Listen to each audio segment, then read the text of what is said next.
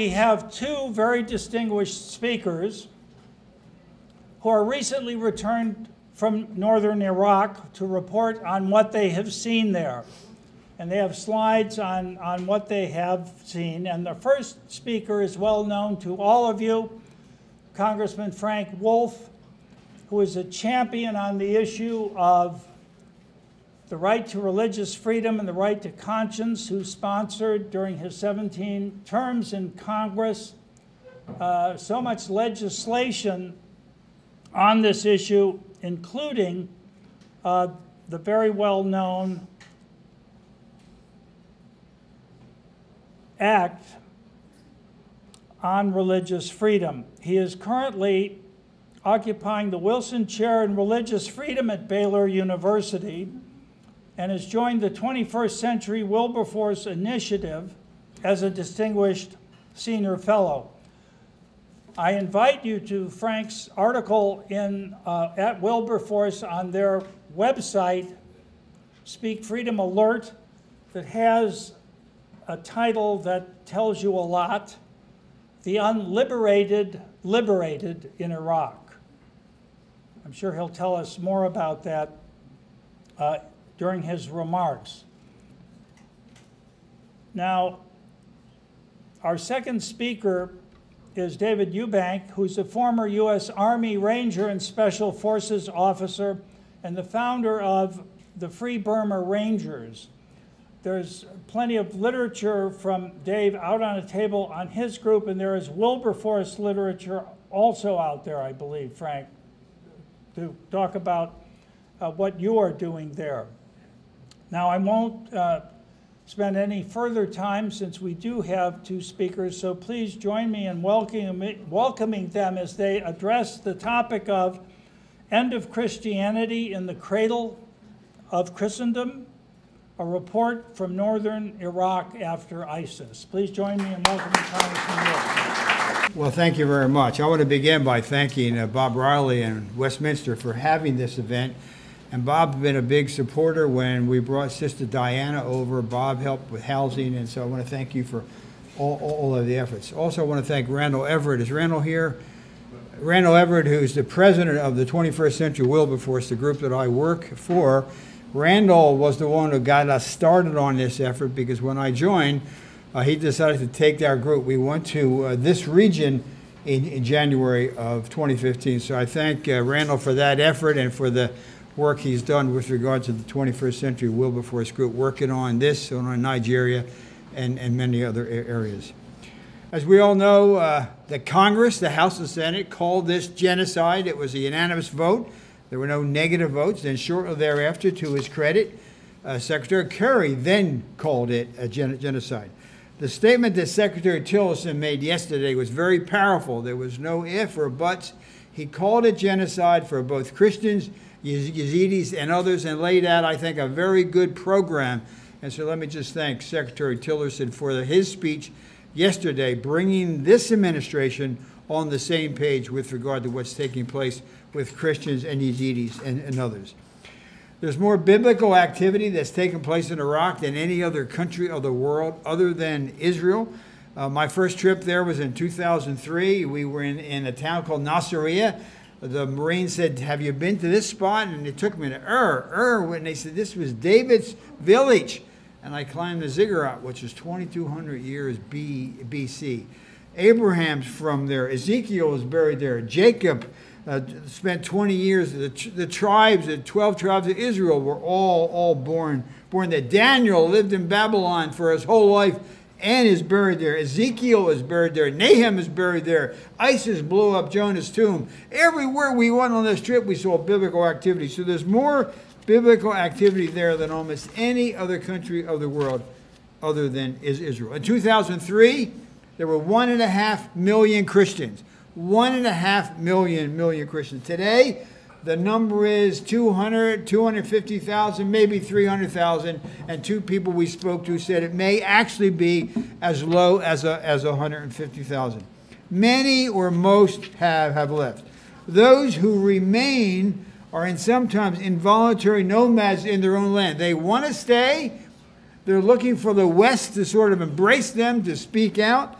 and yet they really haven't seen the church in the West, nor they have seen the Western governments really put their money, if you will, where their mouth is. Rhetoric and words mean one thing, but support is something they have not seen. There is a phrase, as many of you experts know, in the Middle East that says, first the Saudi people, and then the Sunni people. The Saudi people are the Jewish community. In 1948, the Jewish population of Iraq was 150,000. In fact, the finance minister of Iraq was Jewish. When we were there the last time on the trip, when Randall, we were there together, I said, how many Jewish people are left? They said maybe 10. It may be as low as 4 individuals. And in Egypt, you see the same thing. In Egypt, you see the same thing. The Jewish community in Egypt, the Jewish community in 1948 was 80,000.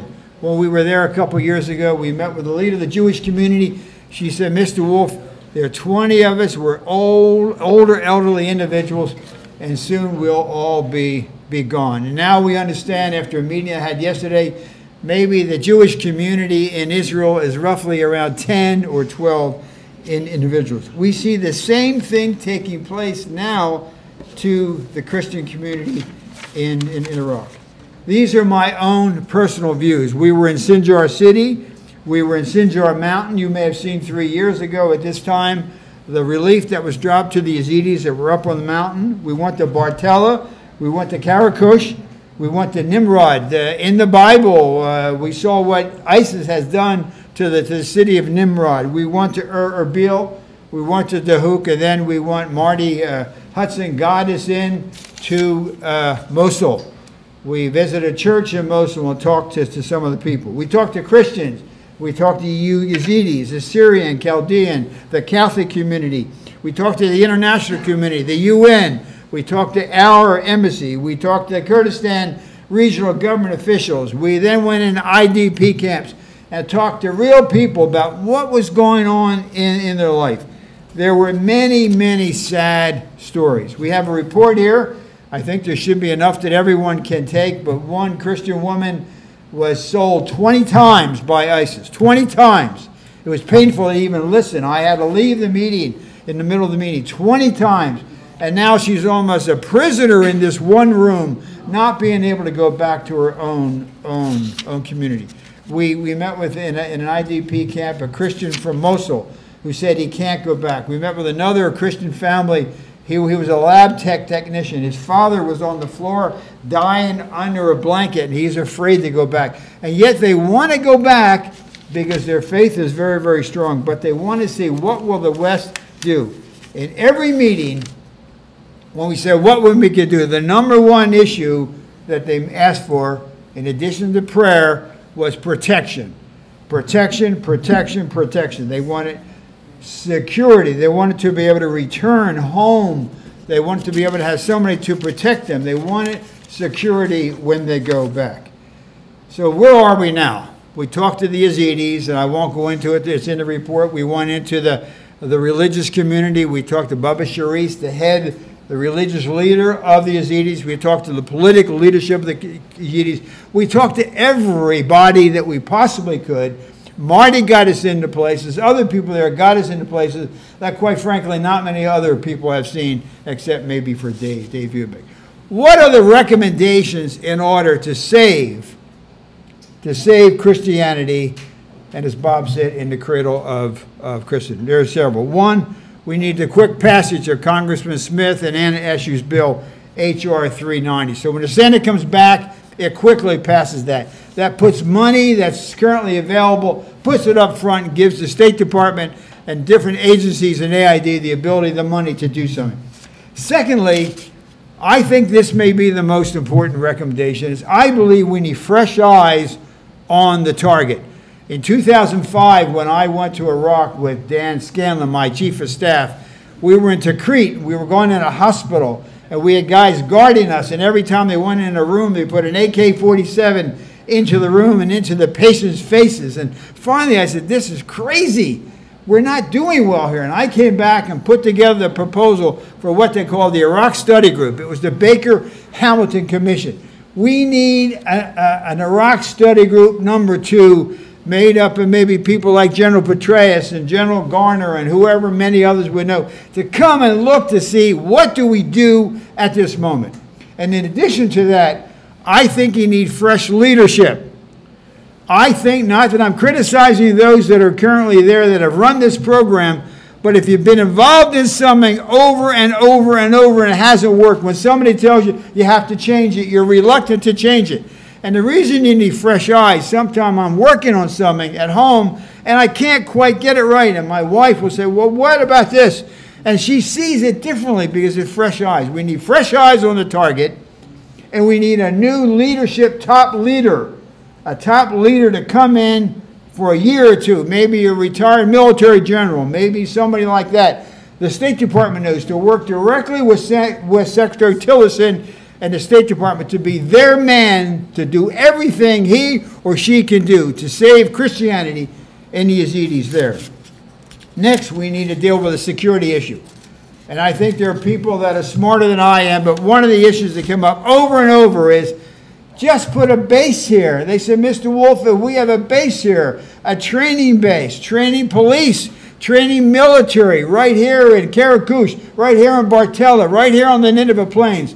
So to have a U.S. or an international training base where there are Westerners there to train the Iraqis on human rights, on religious freedom, to train them on military, to train them on policing, I think that will go a long way, and most of them felt that that would go a long way too.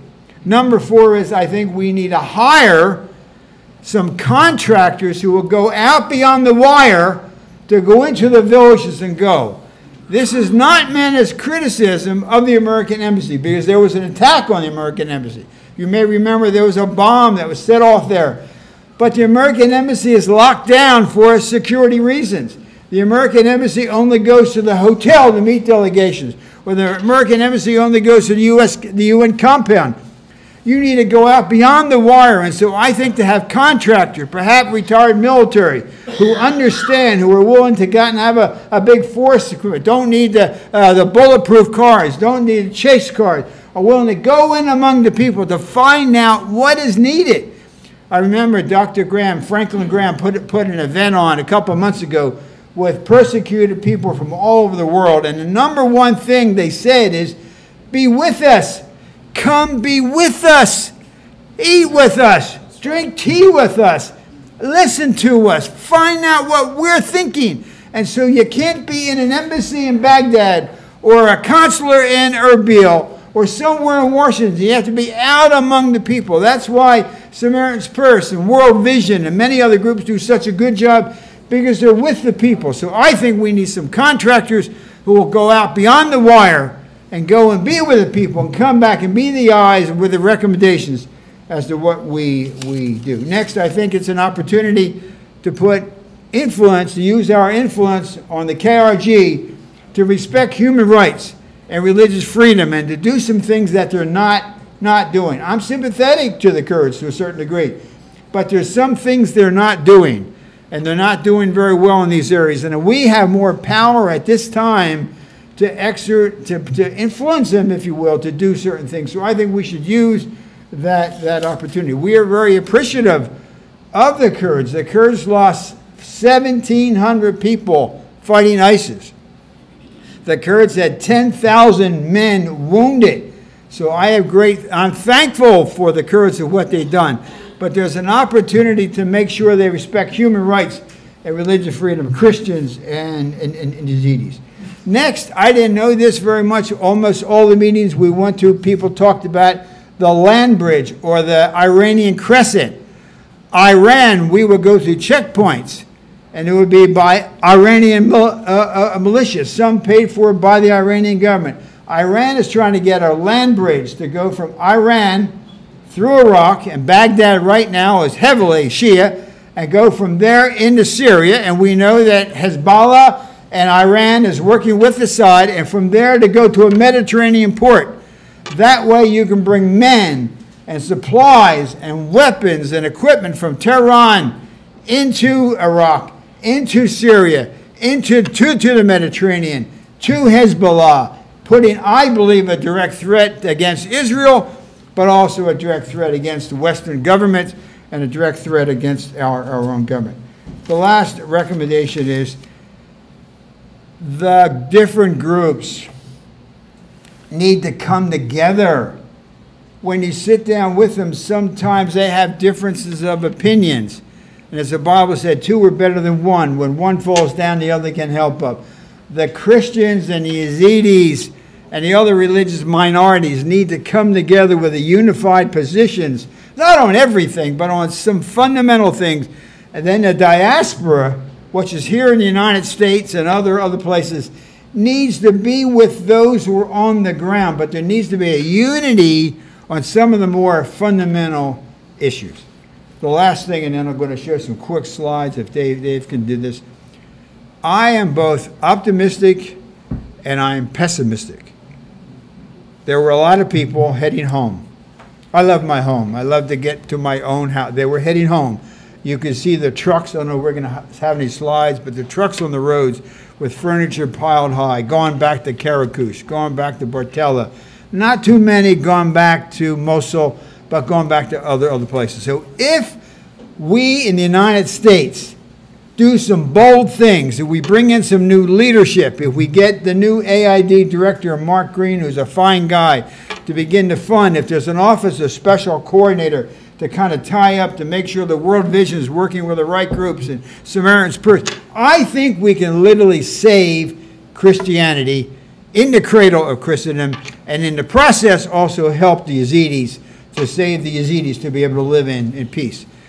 If we don't do this, I believe, and this is the controversial part, I believe if we do not do this by the end of this year, I think we will have seen the end, because every group we met with was always thinking of going abroad. They said they're getting calls from the relatives in Australia and in Canada saying, hey, life is good. Come on out. And with the Christian community,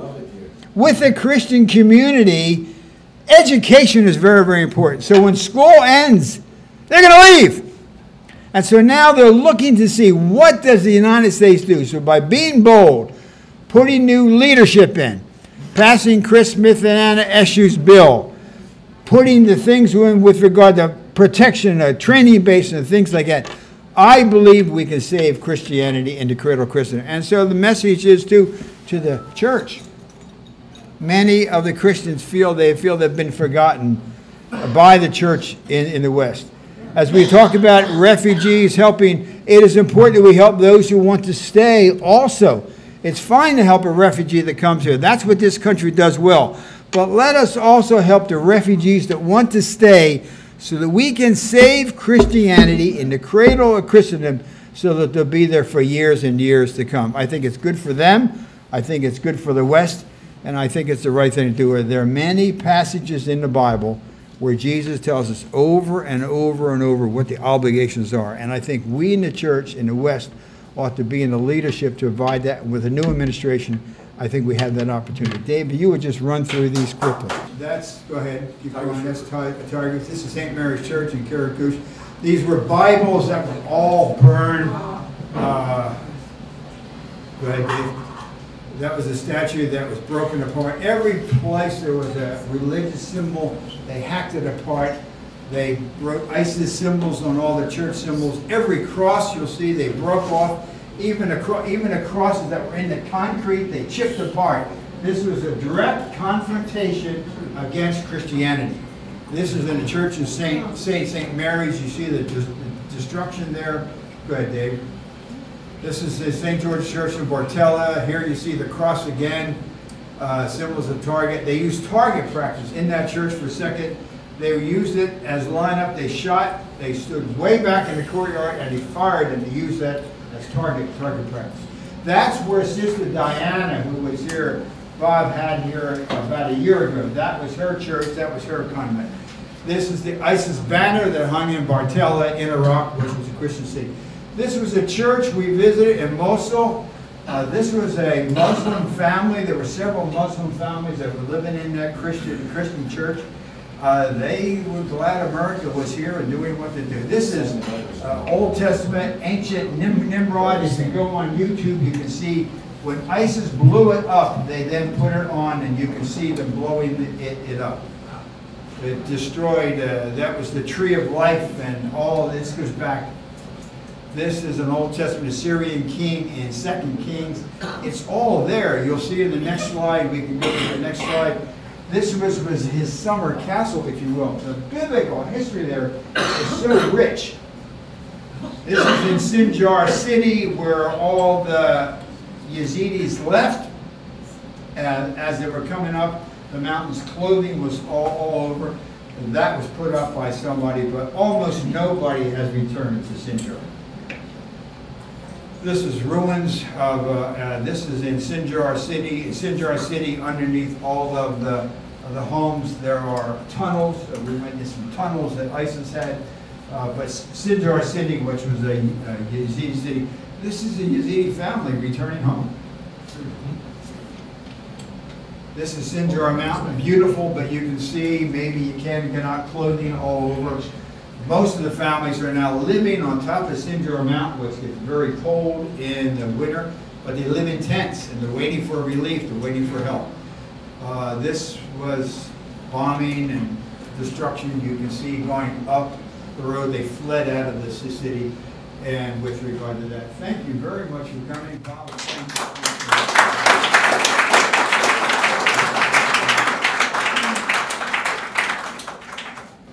Dave Eubank, you have done amazing things. Then we'll have some questions, but I'm Dave Eubank. Dave? Thanks, sir. Thank you, sir. Red, Blue, Green, Post, wherever you're at. I'm Dave Eubank. I'm with the Free Burma Rangers. Last 20 plus years we've been working in Burma, in the conflict areas. We have 70 ethnic relief teams there. But the last 3 years we're invited into Iraq and Syria to help people under attack by ISIS. So tonight, mostly I want to give glory to God and thank God that He changes hearts. That is the best policy of all, and it's a supernatural one, and that is what's going to change the Middle East. It's what changes us. And He did two things for me that is sure. He changed my heart to love the Iraqis. I didn't even know who they were. I was a soldier, Ranger, Special Forces officer, and I fell in love with the Iraqis. That is the power of Jesus. Second, I don't hate ISIS. I got shot there. Some of my best friends were killed there. My translator was killed. I saw many children shot in the head. Some people I held in my arms, and they were shot in my arms. And I don't hate them. I don't hate ISIS. I can pray for them, and that is Jesus only. That wasn't me. So that's, if I can say nothing else tonight, that's what's going to change, and that's what has changed the world. But I'm doing none of this alone. We bring our medics and other people from Burma to help. And I want to say that the U.S. government has done a great job with air support and supporting the Iraqis. The Iraqi army itself is very brave, paid a high cost, and my family goes with me. And you guys come on up.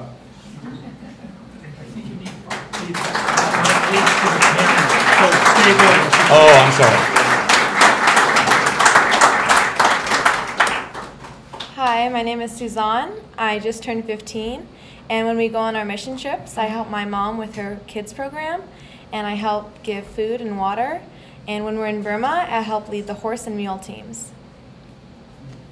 Hello, my name is Peter Eubank, and I'm 11 years old. And when I'm on the mission trips with my family, my mom started a Good Life Club program, which is an organization to help children, and I help her with that. Hi, my name is Sahaley. I'm 16 years old, and I'm an assistant videographer in Kurdistan, Iraq, and Syria. And in Burma, I help lead the horse and mule teams with Suzanne, because that's the only way you can transport food and medicine we need to give to the surrounding villages. Thank you all for coming. I'm Karen Eubank, and just thankful to be here with you all. It's so encouraging to be on the field in a place that's desperate but very rich in a different kind of way, and to go through the joys and trials with people there, and then to come back and find that you're not alone. And you all care about this and are so interested, and there's so many amazing, dedicated, competent people working on behalf of them in amazing ways through our government and through the whole population, the community of churches and friends alike. The kids program that they're talking about is just called the Good Life Club. And in a nutshell, that's been inspiring to me as well, because in the beginning of our time in Burma, I was faced with just a group of kids, a whole village of kids in a desperate situation. And I thought, Lord, I can't take care of all these kids. I couldn't even take care of one of them. And Jesus said, you're right. Introduce them to me, and I will give them abundant life. And so that's been a real mainstay for my life, is to offer that introduction, because I don't know what Jesus can do in people's lives, but it's not just true for the kids in Burma, it's true for my friends here as well, because we all have difficulties we're going through, and we all want something abundant. So the kids program works itself out into songs and games and skits and lots of fun things that would just give them tools for courage in their body and spirit. And so we have lots of people that join with us, and we're never alone. So thank you again for being with us tonight, and for all you do as you leave this place tonight and in the future. So.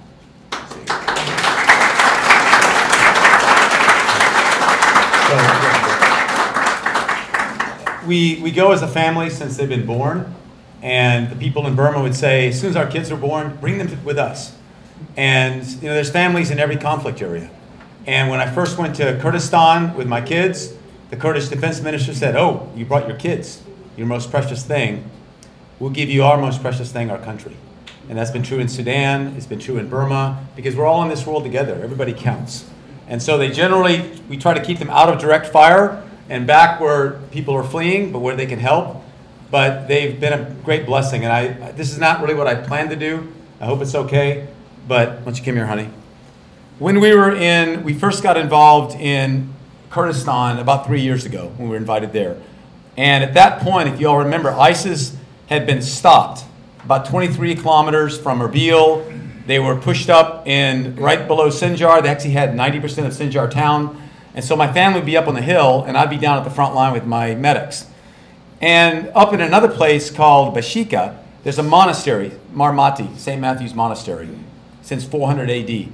And there was a village below it, and about a mile in front was ISIS. You could see their flags, and they'd shell and shoot, and the Kurds were holding them back. But the Christian monastery is up on this hill. We were there also.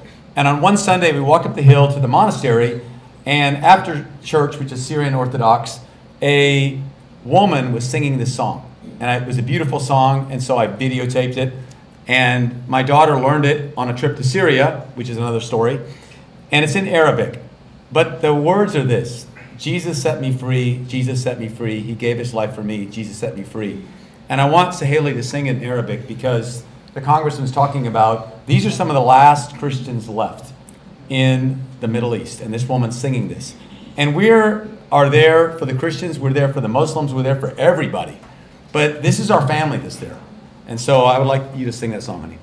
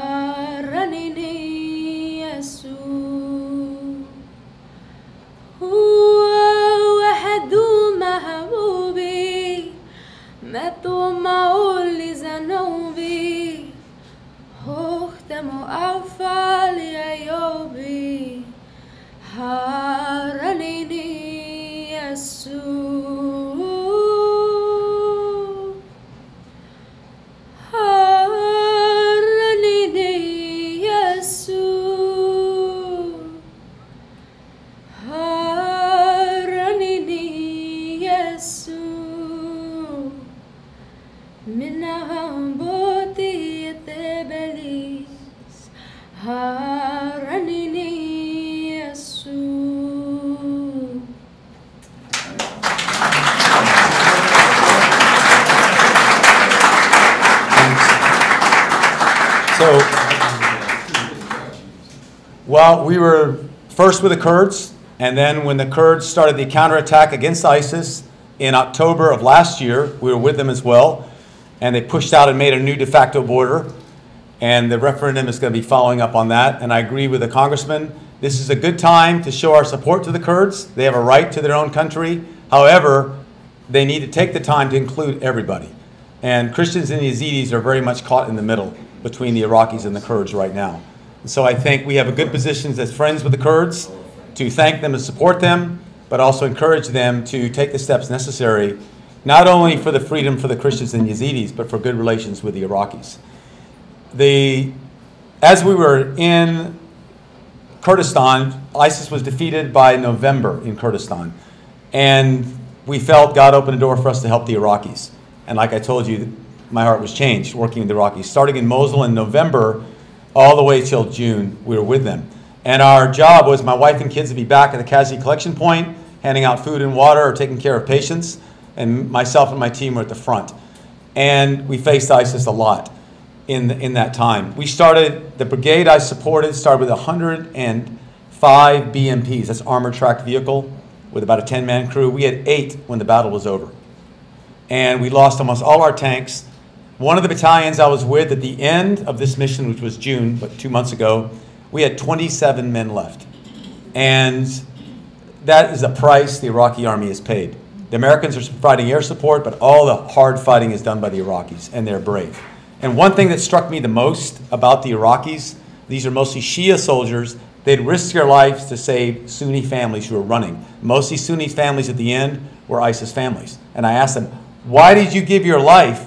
And some of them died saving other Sunni families. They said, if we don't save them, we'll be fighting forever in Iraq. And so one thing we've tried to encourage our government, the U.S. government, to do is stay close to the Iraqi army. They know the cost. They have, I think, the right idea how to go forward.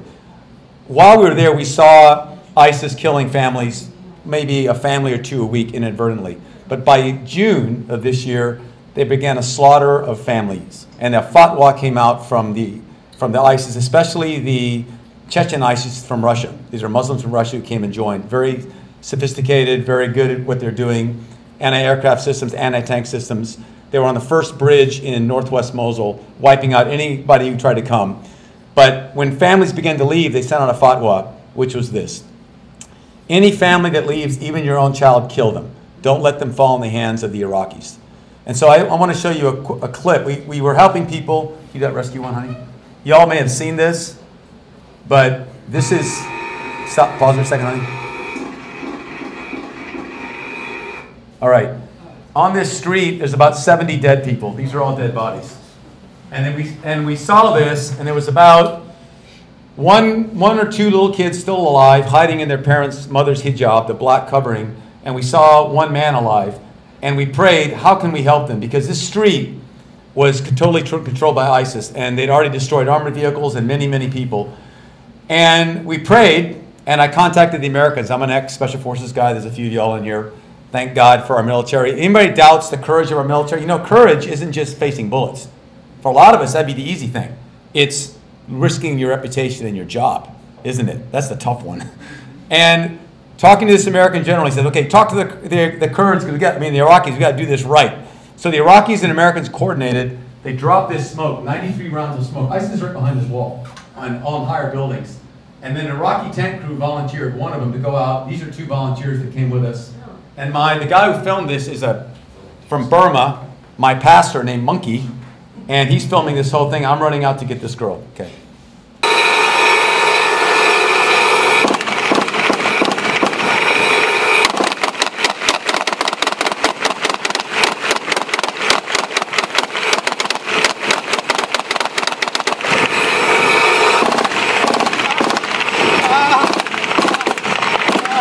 So we got that girl out, and you can stop now. We got that girl out and go to Dragon Moment. We got that girl out. That was, I believe, the power of God. That was the Americans dropping smoke when we needed it.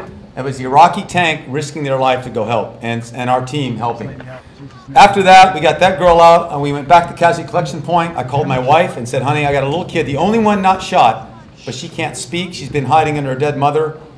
She's going to need a mom. So after we'd given her an IV and given her a lot of water, we handed her over to Karen. I just found out this week that she'd been reunited with the only living member of her family, an aunt. And it's the first time I saw her smile. I'm sorry I don't have the photo of her smiling, but she's okay. But the next day, in the same ISIS compound, but now in their area, we were told there's more people alive, and a woman who's been shot in the hip and has a compound fracture saw through the cracks outside where you rescued that girl, said, please rescue me. There's 5 of us here alive. And I was like, no way. We cannot get inside their compound, inside ISIS compound, and get anybody out. We'll all die. And in Iraqi, so I want to make this point really clear. The first day, God's power, the American smoke, and the Iraqi tank, I made the plan, I led the mission. The second day, an Iraqi private named Zuhair, he made the plan, he led it. In fact, he told me when I was terrified, that's the only word I could choose. I ain't going to go in there, man. We're all going to die. And he said, I will go by myself and die. I will not leave anyone alive in there. He said, you're special forces. You guys can do anything. I was like, man, this ain't a movie. But I'm also 56. I can't do like kung fu flips or anything. So, but we prayed. And one thing I loved about the Iraqis, everyone I met, they believe in God. And so we could pray together. Him a Muslim, me a Christian, and say, God, what should we do? Well, the Iraqi army wouldn't let him go. And we prayed again, and the Iraqi commander said, okay, you get 8 hours off. Anybody wants free time, 8 hours. And so 1 lieutenant, 2 sergeants subordinated himself to this private, and so did I. And 4 of my team, we went, and we were pulling people out. And ISIS is very close to us. And I know this is not probably supposed to be a religious talk. I don't know how else to say it. But we're inside an ISIS building. You can hear them talking outside. There's 200 of them. These are Chechens. With ZSU-23s, anti-tank, machine guns, everything. And it's a blown-up Pepsi factory, so there's a lot of noise. And I thought, oh, God, you got to be kidding me. But that's when I remembered the power of prayer. And I know people like y'all are praying. And so I said, in Jesus' name, ISIS, you can't hear us. Demons must be stopped. Satan, get away. We got to do this. And I did it on a shred of faith. And we went in there. We rescued 4 people. And then there was a woman right there. She's behind a truck. And with 4 other shot people. Her 3rd day, she's been shot. No water. 3 days. And she looked at me and said, with just her mouth, because she couldn't make a noise, help me. And I thought, no way. If we step out there, the 4 people we're trying to save, they're going to die. We're all going to die. But then I prayed, remembered God could do anything. And I want to say this, God can do everything, anything, including what needs to be done, sir, about U.S. policy. Even though people may tell us, no, we can't do this. If God's in it, it can be done. And so I just prayed, Lord, help us. And I prayed with Zuhair, and he looked up and he looked at the wiring, and he said, we couldn't make noise. We cut the wiring down, we tightened it. There's a little girl, she ran it out 20 meters, ISIS shooting at her, because they could see her, threw it to this lady. She tied her around her wrist, and the way her angle was, ISIS couldn't hit her, and they can't see her. So go ahead and show that on. So we're just dragging her. All these are dead bodies. This guy in a wheelchair dead right there, shot. As we got her closer, she's saying, God is great. Thank you, God, and thank you, you guys didn't leave me.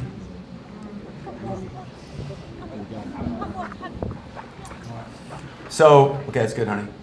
So that was our, I don't know how you count rescues, but we ended up doing 7 of them. And some journalist asked me, do you guys specialize in rescues? I said, no way, man. You don't want to do a real one because you're probably going to die.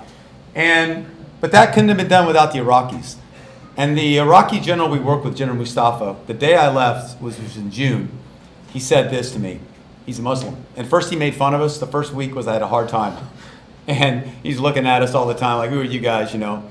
He'd worked under Saddam Hussein. He was a Sunni general. And he said, tell the Americans we love you. Please love us. And I want to thank you for showing us what it means to follow Jesus.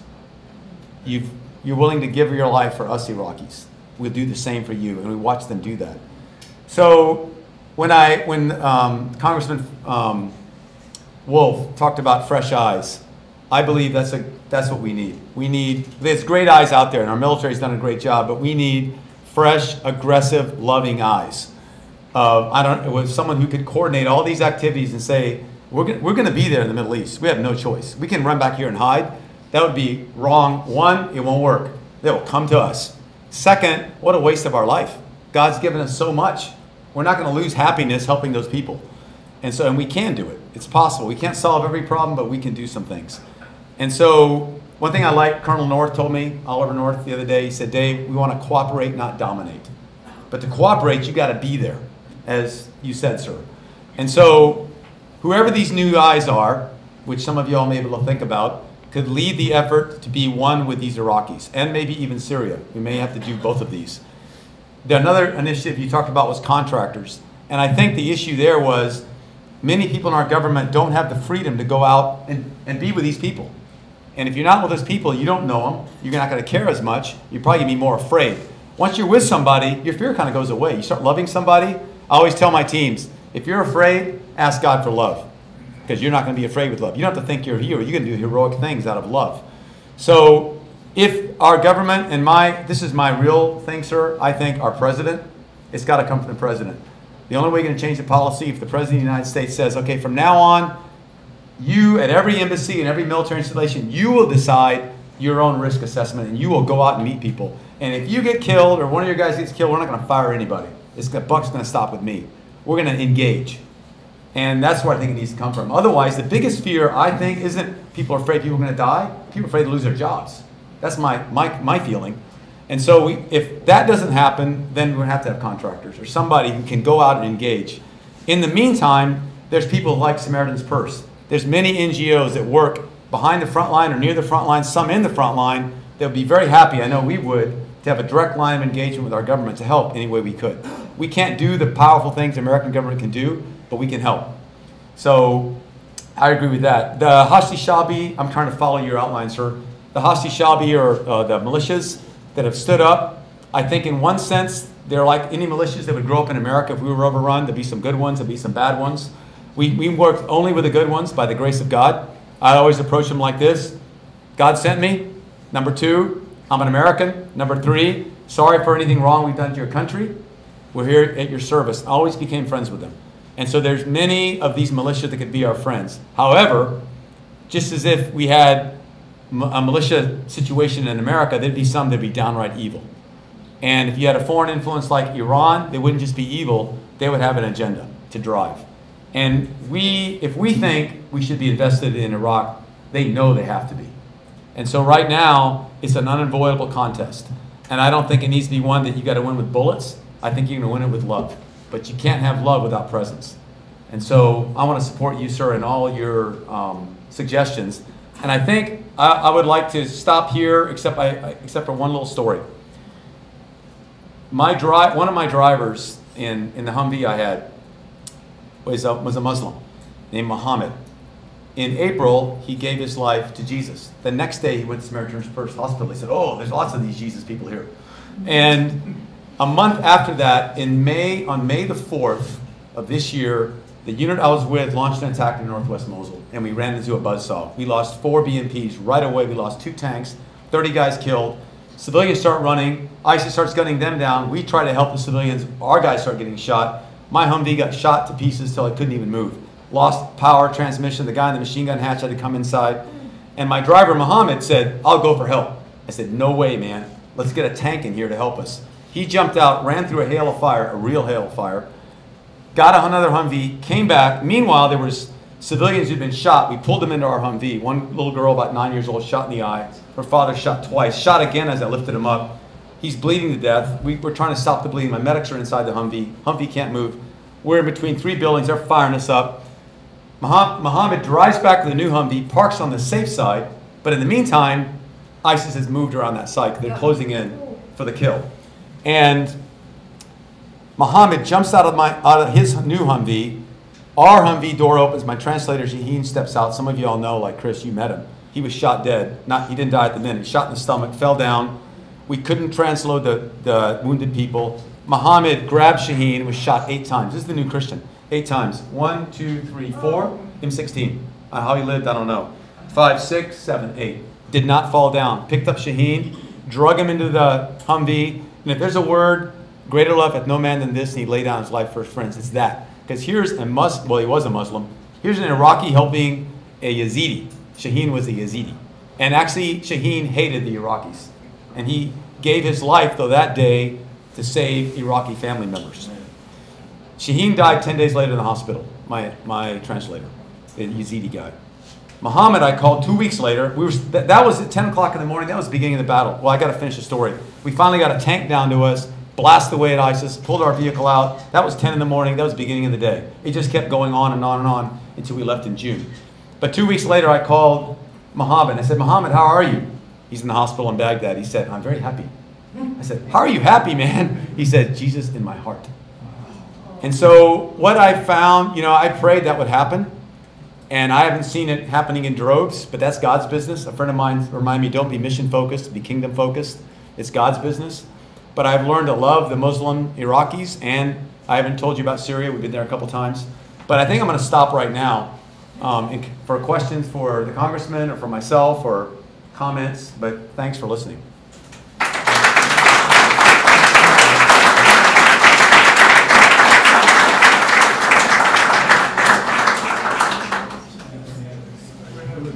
When you ask a question, please use the mic, but just go and speak right into it. Yeah, would you please repeat the number of that House bill that you were talking about at the beginning?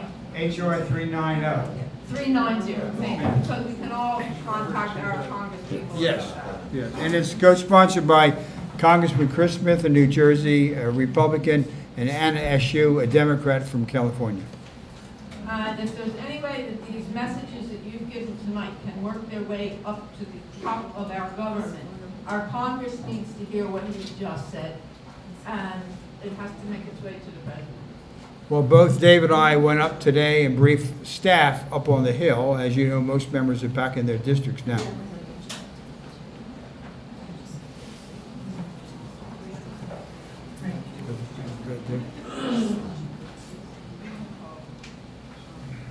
Thank you both very much. Is it true what I read in the media and see on the YouTubes that the Christian hierarchy of the various sects may be encouraging their flocks, their respective flocks, Orthodox or Chaldean or Catholic or whatever, to leave and to leave permanently rather than stay? No, I don't think that's true. One priest that we met with on the first trip said, help us to stay. But if you're not going to help us to stay, then help us to leave. Don't leave us in this. But no, they desperately, Bishop Werda and all the priests we met with and the nuns, they want their people to stay. They love their country. It is a beautiful country.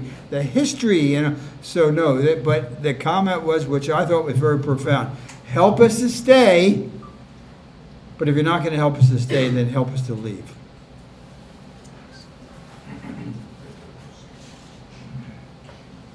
So, I mean, it's accepted that Israel is home for Jews.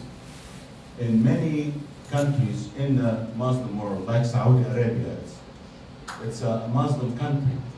Why can't we, for example, have a place like Lebanon, a place where a safe haven for Christians to come to, maybe? Well, the Christians in Iraq love their country. They want to stay. And so they don't, some have moved to Lebanon as a way of getting out of danger, but they want to stay. They love their country. Some of they're highly educated. A number of them are doctors. The one gentleman, we were in a tent, he was a PhD in Mosul at the university. The other one in another tent was a lab technician in the hospital in Mosul. But they want to stay. They love their country. The same way that if we're from, the Shenandoah Valley, we love the Shenandoah Valley. So they want to stay. But their frustration is they have not seen the West really do what it said it can do to help them stay. But they love their country and they want to stay.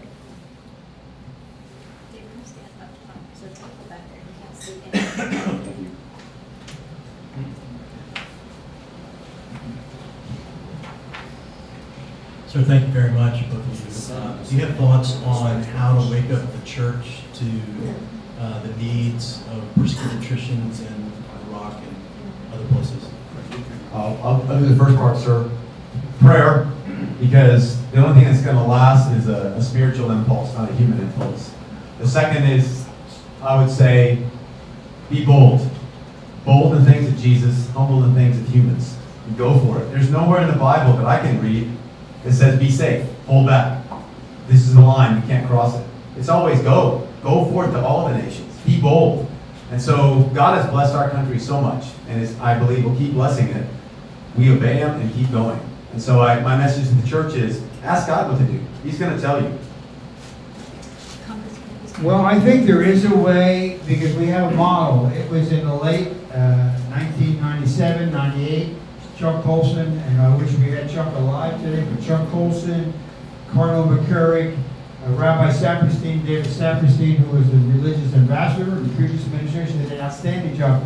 They all came together, and it was a group that met to deal with the issue of Sudan. Many churches in those times, in the month of November, would have a religious freedom Sunday. They would bring in dissidents from China, from Sudan, and the church was alive on fire, if you recall. For some reason, it's dissipated. And so I think there is a way. There are so many passages in the Bible telling the church what it to do, to stand with your brother in Christ, those who are in prison, as if you're in prison. Luke 4, read about it. But I think it needs to be, and so we don't have a Colson, we don't have Cardinal McCurry. Bishop Worrell's been very good, Cardinal Dolan's been very good, Russell Moore's been very good, but if every church had a Sunday where they prayed for the persecuted church and brought in people from China, brought in people from Sudan, brought in people from Iraq, and secondly, adopt churches and adopt Christian communities and families in these places, I think will wake up the church. But last in prayer. But it was done. There was such a powerful movement. That's how the Religious Freedom Bill passed. Chuck Colson used to do breakpoints. Cardinal McCurry would do things. Rabbi Saperstein. It all dissipated in the mid 2004, 2005, and 6. I think it can be rekindled.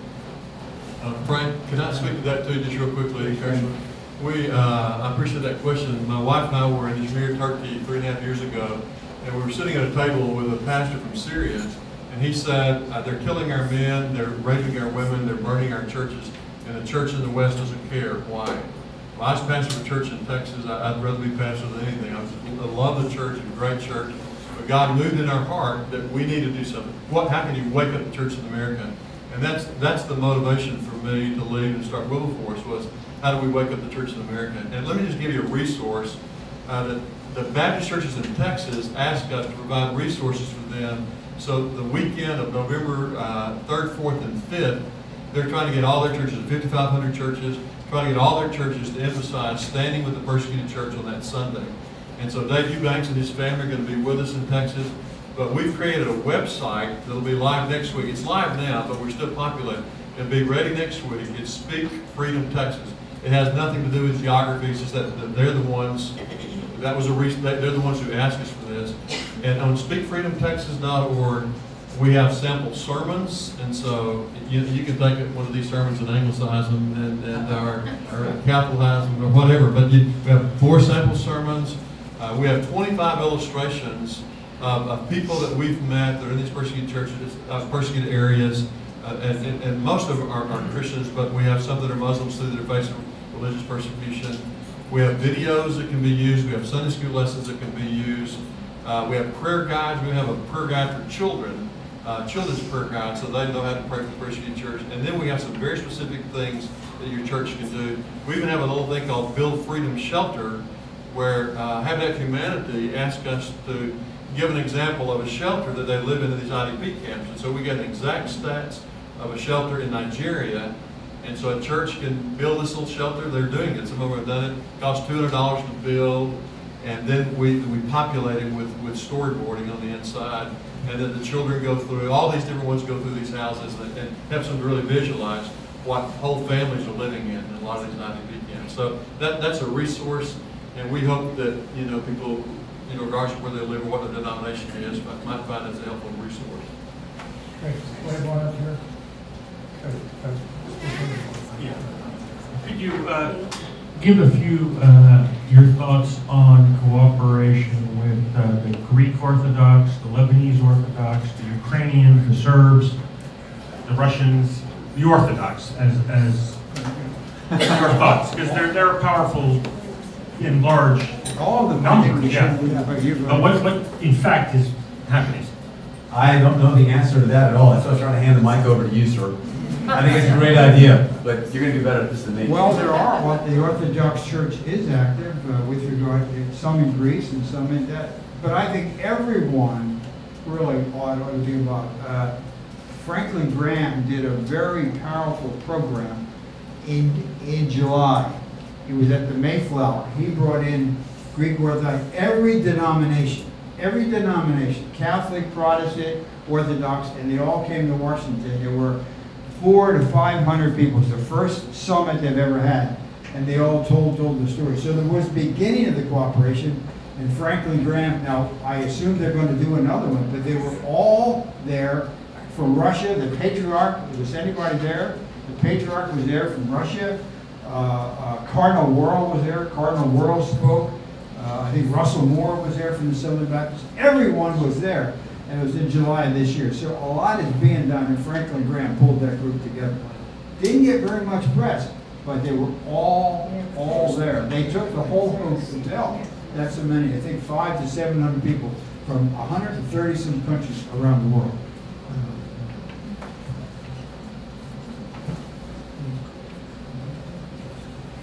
If I may just make a comment, Frank, the Westminster Institute, of course, we're housed here with Barnabas Aid, which is an organization that helps persecuted Christians and is also in the field in some of these places, brought together a group of bishops and ministers from the Middle East, particularly Iraq and Syria, to work on the kind of cooperation we were talking about. And the biggest problem they faced, you just touched upon in Franklin Graham's gathering, that they didn't get much publicity. And one of the messages to these bishops and others was, could you arrange amongst yourselves to raise the profile of what you're going through so that it does get that kind of publicity and attention that would call forth a larger response from here? Do you have any? No, I think you have to do that. I was disappointed. I mean, here Franklin Graham, and you know, the hospital, I saw one little thing about the hospital. It was the most impressive thing I've ever seen.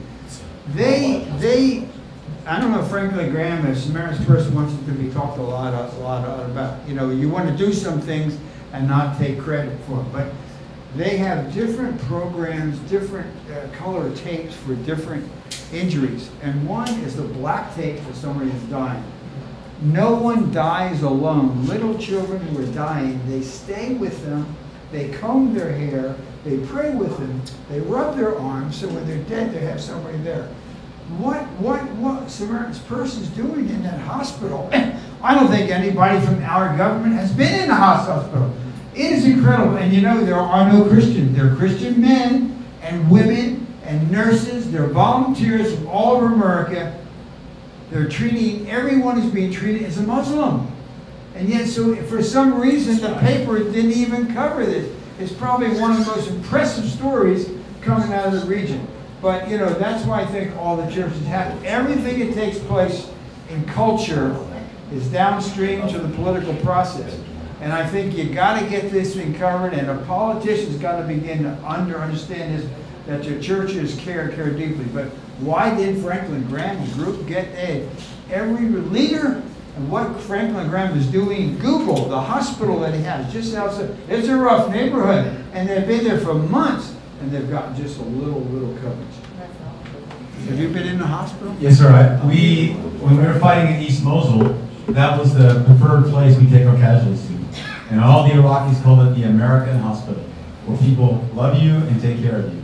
It was the #1 place if you can get your people there on the east side. And I went there a couple times. I took Muhammad there, and he's like, "Oh, this is Jesus' place."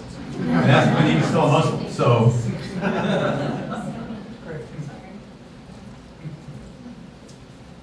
Well, I want to thank Congressman Wolf and Dave Eubank. I must tell you that